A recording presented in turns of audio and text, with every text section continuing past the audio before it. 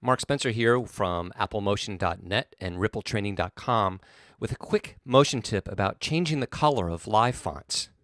Now, when you have regular text here created with the text tool right up here in Motion, such as this text layer right here, and you want to change the color of that text, you can do so right here in the heads-up display. There's a little color swatch. If you right-click on it, you can sample a color and change it to whatever color you want. Quick and easy. You could also click on the color swatch with the left clicking and go through and use one of these different tools here to select a color. Doesn't matter.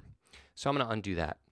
However, if you're using a live font, for example, I'll go to the library to LiveFonts, and here we have a series of LiveFonts. These work a little bit differently. So I'll just grab one here and drag it onto my text. And now my text is made out of a live font, and it already has a color, because live fonts are actually little QuickTime movies, and every single letter is a movie in the live font, and that's why they animate on and do little things. Now here, if you want to try to change a color, if you right-click and sample, nothing's happening. So you might figure, okay, I can't change the color of a live font, but you can. All you need to do is go to the inspector, go to the text tab, go to the style section, and where it says face, there's another color tag there. If you left click there, you can go ahead and sample and notice that the font does change color.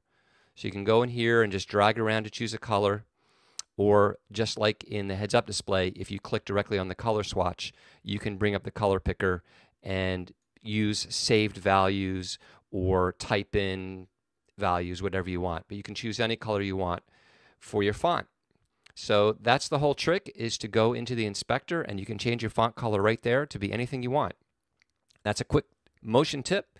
My name is Mark Spencer, and thank you for watching.